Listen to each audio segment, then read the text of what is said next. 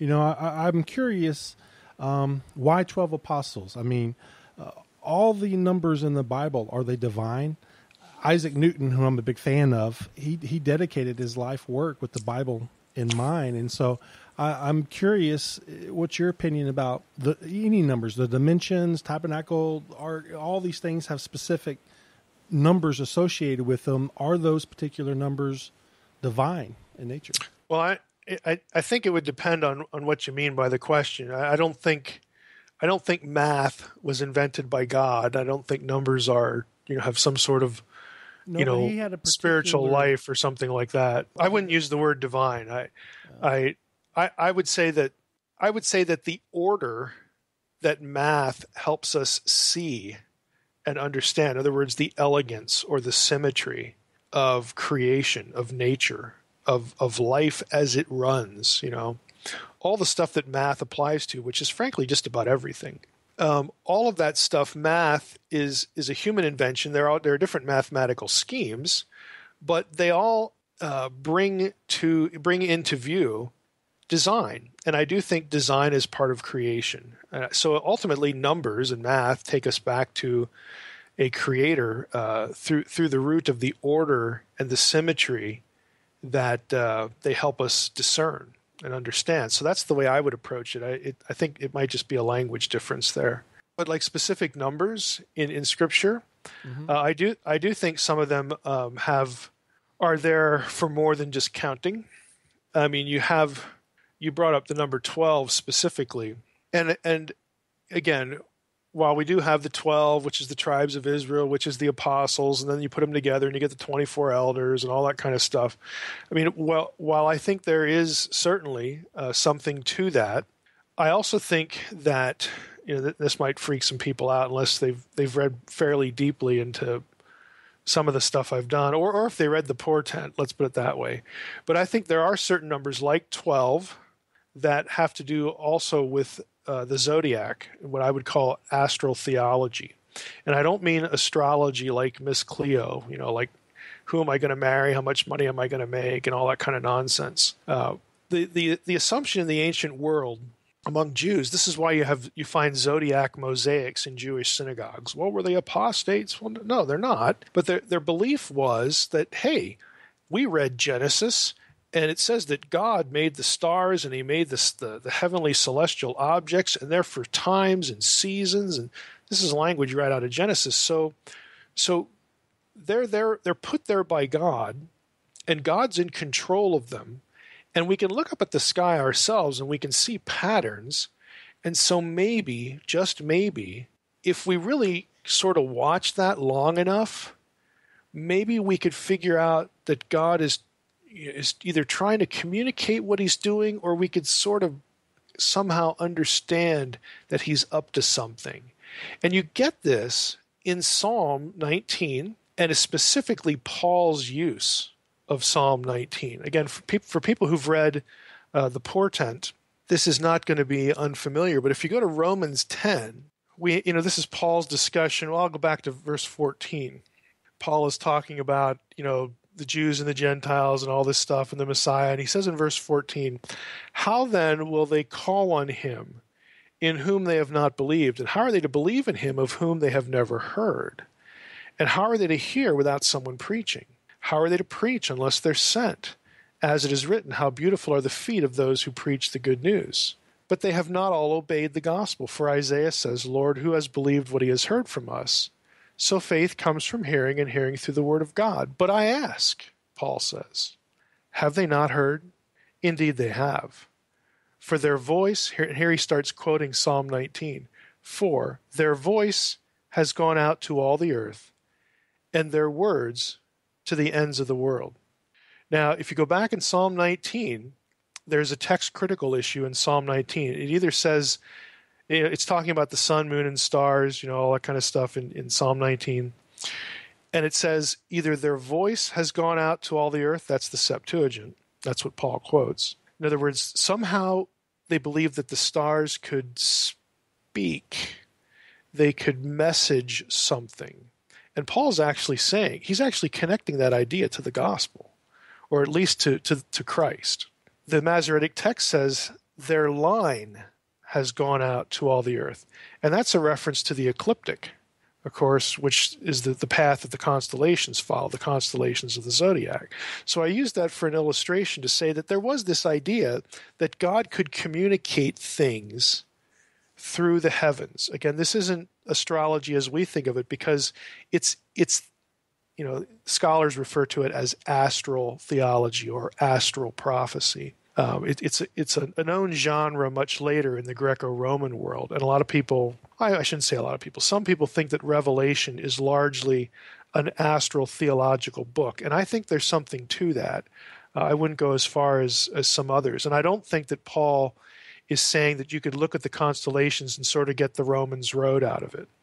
What I think Paul is actually alluding to here is what we read in Revelation 12. Now, I can't prove that, but that's my suspicion. I think that the tradition we have preserved in Revelation 12 about, and I actually take when John says, "I looked up at the heavens and saw," I think he's serious.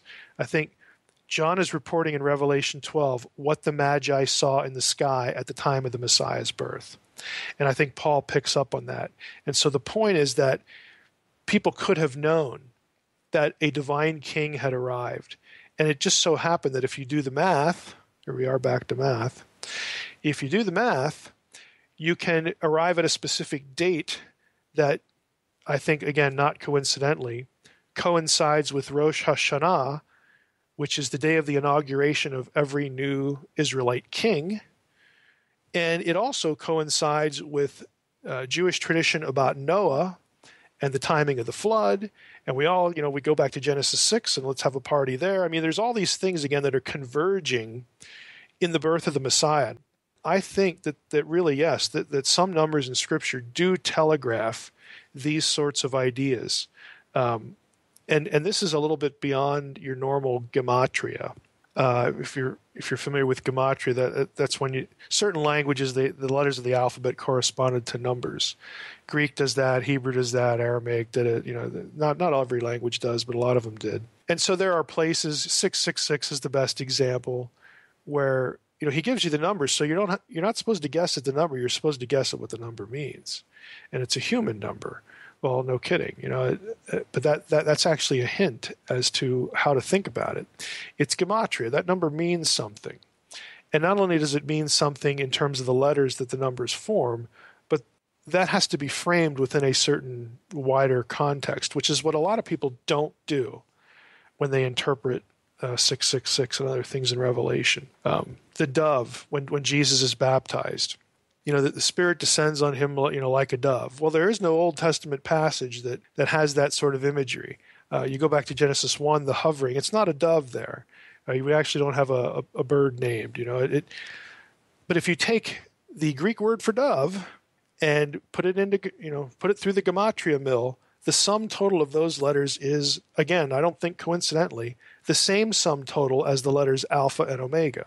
Again, I just don't think that's accidental. There's another one in John I don't want to bring up, the 153 fish, because I use that in the portent. That would be a plot spoiler.